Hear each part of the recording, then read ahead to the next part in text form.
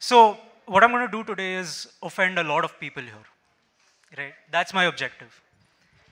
I हो कुछ नया सिखा के जाऊंगा, ठीक है? You may agree to it, you may not agree to it, but by a show of hands, how many of you actually do NPS for your organizations? One, two, super. I'd like to ask you a couple of questions if you're okay with it.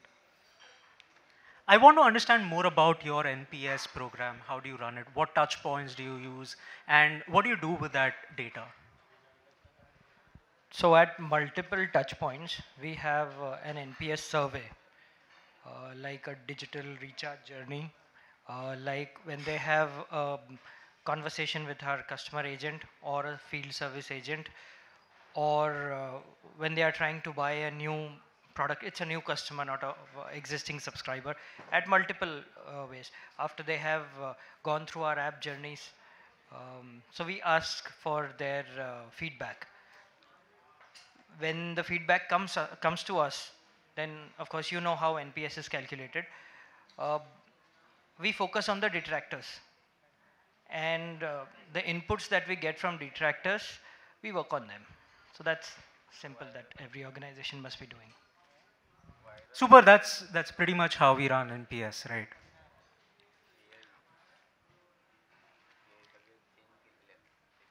NPS पे ज्ञान देने आया हूँ, तो मैं थोड़ा सा अपने बारे में बता देता हूँ मैं कौन हूँ क्या करता हूँ.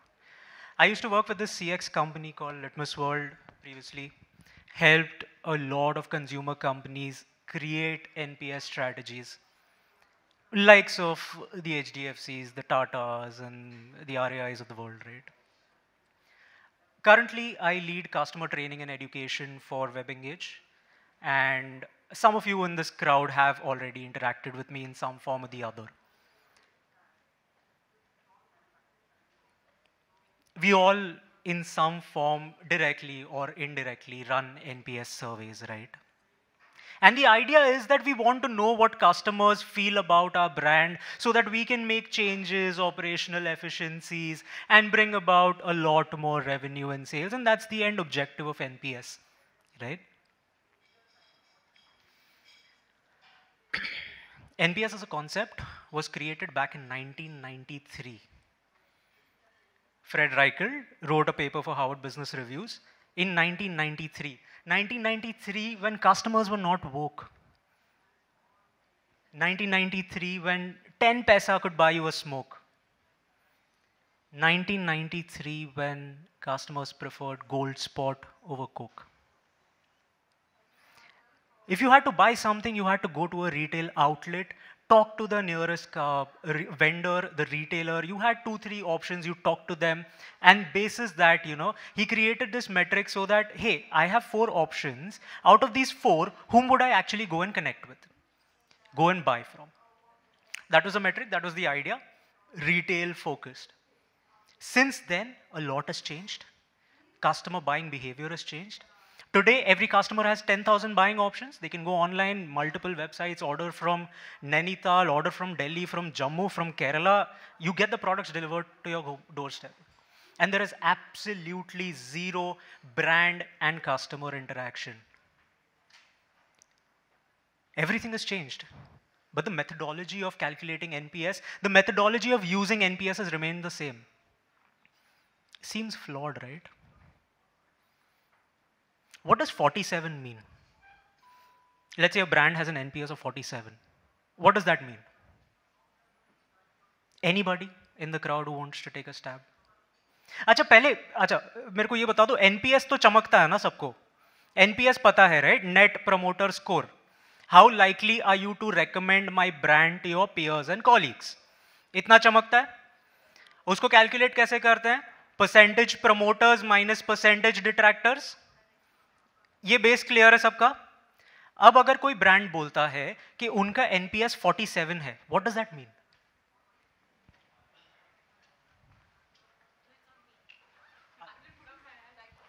Okay. Anybody who knows what 47 means? Neither do I. What does -3 mean? Let's say there's a brand whose NPS is 47, there's a competitor whose NPS is -3. कुछ अंदाजा लगा सकते हैं इससे?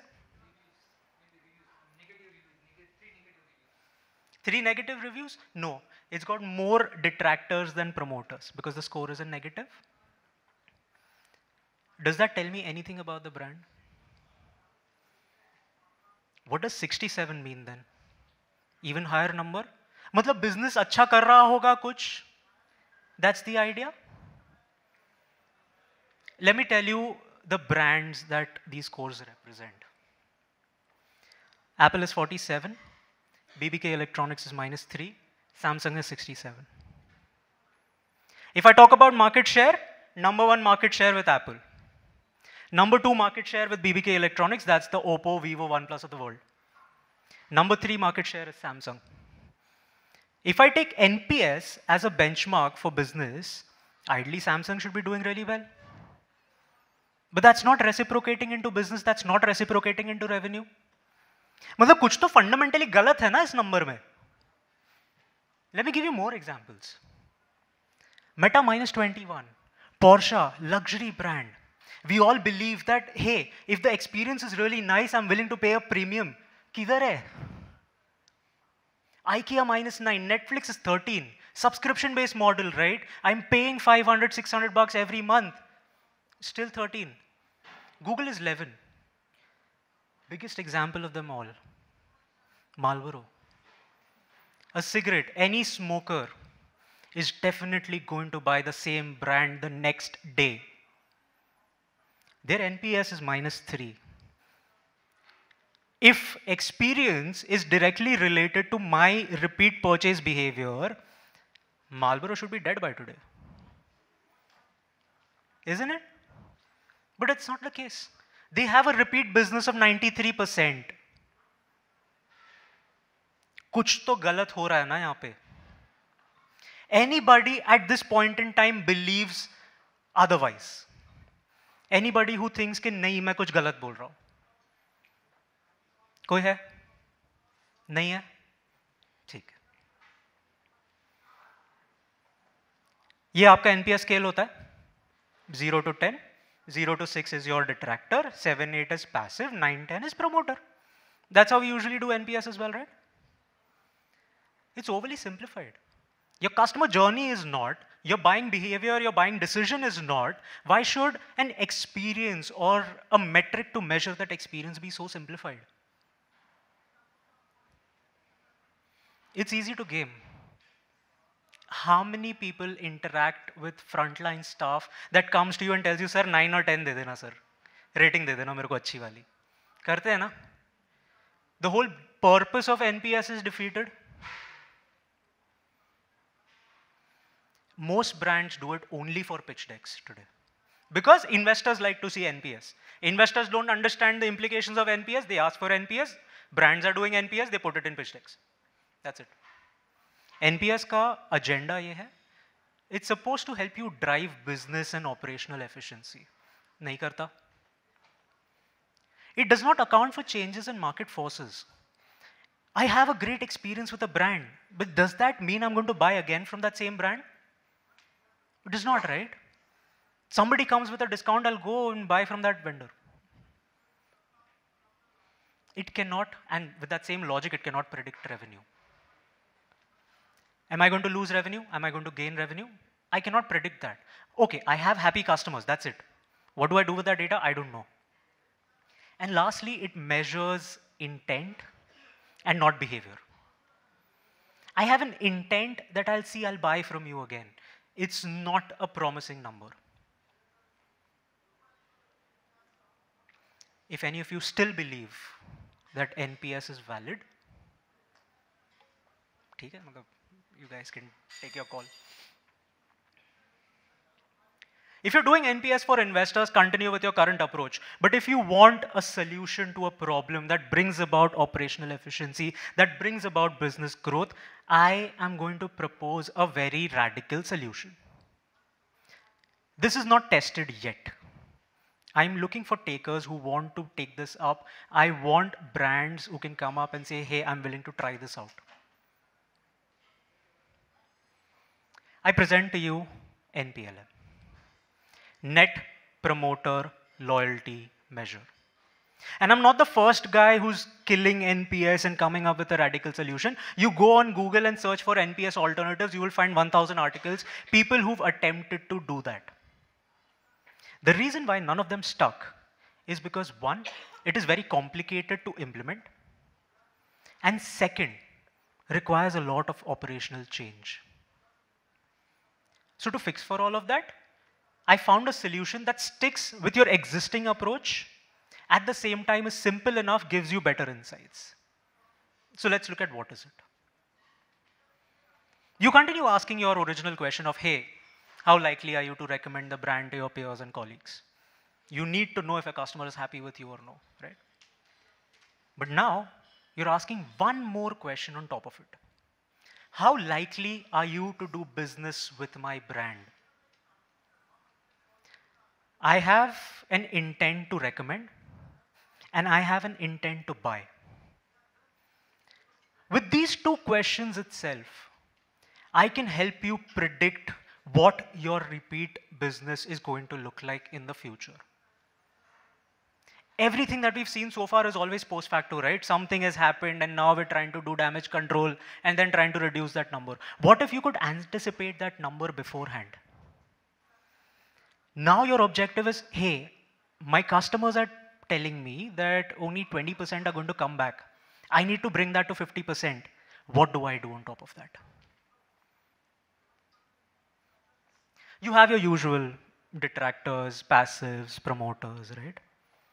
Now you layer on top of that, how likely are you to buy with me? So you've got a likely bucket, unlikely bucket, likely bucket, unlikely bucket, and so on. I'm just putting a 2-point scale here, and you already have 6 different buckets. Somebody who's a detractor has a bad experience and is still willing to buy from you. The problem is the experience. Can we do something about it? These are the people who will tell you everything that is wrong with your business on the front end. Somebody who's a detractor and is unlikely to buy, that's a segment where you require manual store intervention, somebody to reach out to that person urgently because he's at the cusp of going to social media and harping about your brand with a negative emotion. We all know that anybody who has a bad experience will tell 12 people. Anybody who has a good experience will only tell 2 people. We don't want bad social media reputation. So you know these people are to be attended immediately. Passives, give them perks and benefits, or do qualitative intervention. If you have a passive who's telling you that I don't want to buy from you, talk to them. They'll tell you everything that is wrong with your business. They'll give you insights that even market research will not help you with. And lastly, you've got promoters. So I have a good experience. I'm going to buy from you again. I'll run a loyalty program for you. I'll use you for ORM. I'll use you for reviews. I'll use you for other things. And lastly, if you're a promoter, but still not willing to buy from me, these are people who are micro-influencers. I'm an Apple fanboy. But if somebody asks me, hey, can you recommend a good Android phone? I will recommend Samsung, right? We often neglect these customers, and very specifically the passive portion of it, right? Our NPS does not account for passives, and that's almost 40–50% of our overall audience usually. Now that's just 2. Now if I convert the second question into a 5-point Likert scale, I have 11 options in the NPS question and 5 options in the second question. Imagine the complexity that you would get into. I told you it's going to be very easy to implement. So let's make it simple. Let's say I have 11-point NPS scale on my x-axis and I have a 5-point Likert scale on my y-axis. Immediately we can identify 4 different quadrants. My first quadrant is they like the experience and they're likely to buy from me, right? That's quadrant 1. Quadrant 2 is they don't like the experience but are still going to buy from me. Don't like the experience, will not buy. Like the experience but not likely to buy. 4 broad buckets. I have given you 4 different segments right now that you can create on your audience base and run interventions. So far? So let's say I have likely to recommend and likely to buy. good and bad. A loyalist would be who's got a good experience and is willing to buy. I call them a loyalist. Anybody who's had a bad experience but is still willing to buy from me, I call them potentials. I can give one simple nudge, the experience changes, and they become loyalists for my brand. Somebody who's got a good experience but is not willing to buy, they're practically leakers for me. My bucket is still going to leak because I have these people in my audience. And lastly, I have misfits where the experience is bad and they're not willing to buy from me. This is not my target audience. I will exclude them from all my campaigns in the future. If I look back at it, this is your quadrant 1, that's quadrant 2, that's quadrant 4, and that's quadrant 3 for you. NPS gives you one single number to benchmark your performance. I can't create quadrants every time a customer is responding, right? I also need one single number. I present to you the formula to calculate NPLM. 75% of the people in bucket 1, 50% of the people in bucket 2, 25% of the people in bucket 4, and 0% of the people in bucket 3. With this, you will get one single number that you can use as a benchmark to predict future business. Confusing, right? We'll do a live demo today. I'll show you how LPLM is calculated. I'll show you how easy it is for you to implement. But before that, right, it's very simple to implement. You're already doing NPS, just add one more question. That's all it takes. It measures experience and user behavior, makes it actionable. It predicts revenue churn. If a customer is blindly telling you that I'm not going to buy from you, you can take them out of your repeat business aspirations, right? It accounts for modern customer journeys as well. It's not just about retailers, it's not just about e-commerce platforms. No matter where you buy my product from, are you going to buy my product again from that same source? And lastly, it gives you actionable insights. Now I give you 4 buckets. There has to be something that you need to do with these 4 buckets as well. How do you engage with these 4 buckets? How do you engage with these audiences so that you convert all of them into loyalists? For all the existing loyalists, you need to give offers, discounts, keep them happy.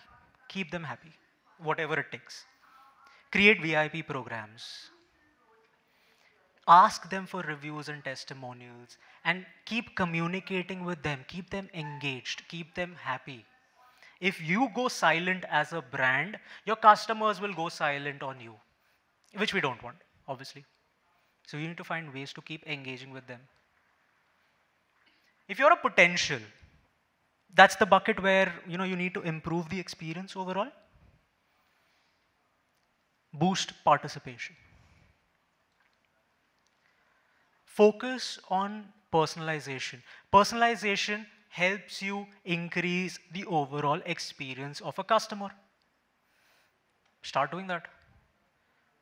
Be proactive and predictive in nature.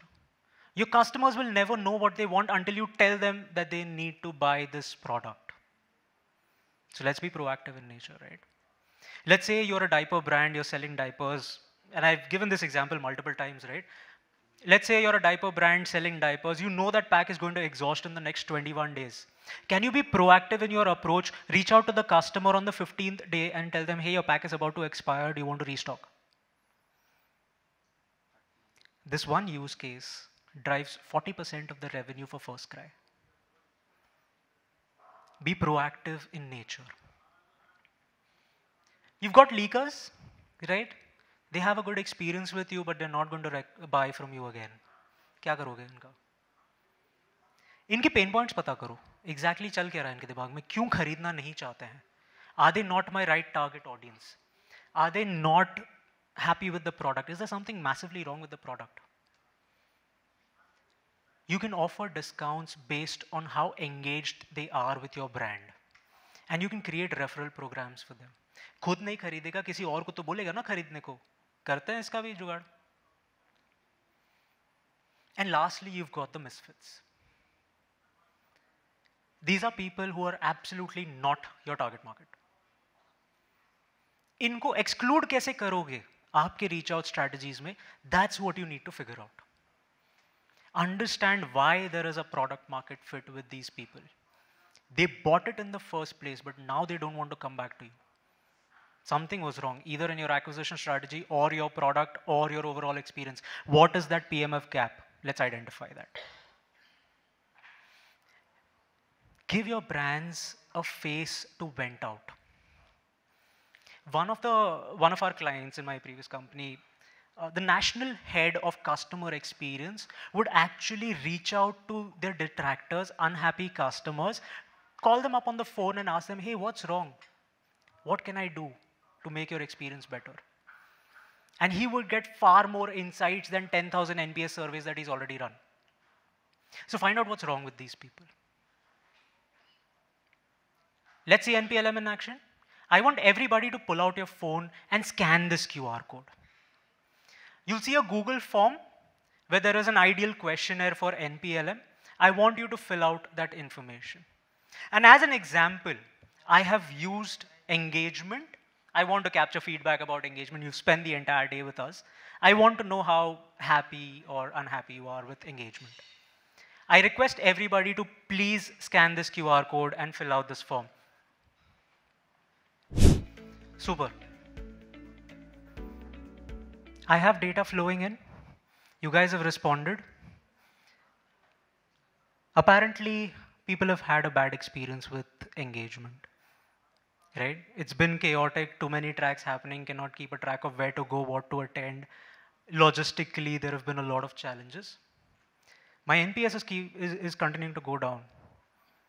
Right? I have more detractors and more passives than promoters. But if you look at the other bucket, I have 20 loyalists. I have 8 potentials, 4 leakers, 5 misfits. I can predict that if I conduct engagement in the coming month again in the same location, 50% of you are going to come back. By a show of hands, how many of you would actually come back if we did an engagement next month? Proves my point. I am predicting behavior for an action that has not happened yet. And it's not rocket science. I am not using AI, ML. It's just a simple Google Sheet formula that I've applied. I can solve for experience, right? My NPS is minus 25. I can solve for experiences.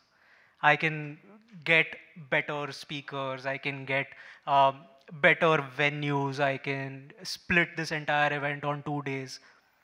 But you guys enjoyed the content, and that speaks in NPLM. That's the idea. Now I want to raise this question to everybody. Who's with me to give it a shot? I actually want somebody to try this with me. I want data to back this up. I want to create a research paper and make it public, a co-joint research paper with a brand and WebEngage. Sir, you're interested in doing this? Super. You're interested in doing this. Shashi is obviously interested in doing this. I know Ari, super, I've got so many takers. I will reach out to all of you separately. Let's do it. Let's do this extra exercise. Let's see what insights we can pull out. Let's see how better we can make our retention strategies. We are always asking, right? और क्या करना है? कुछ बताओ, कुछ use case बताओ, कुछ hack बताओ. ये लो एक hack दे दिया आपको. ठीक है? करेंगे. I will reach out to the 4 of you later on, and I will connect and we'll take this forward.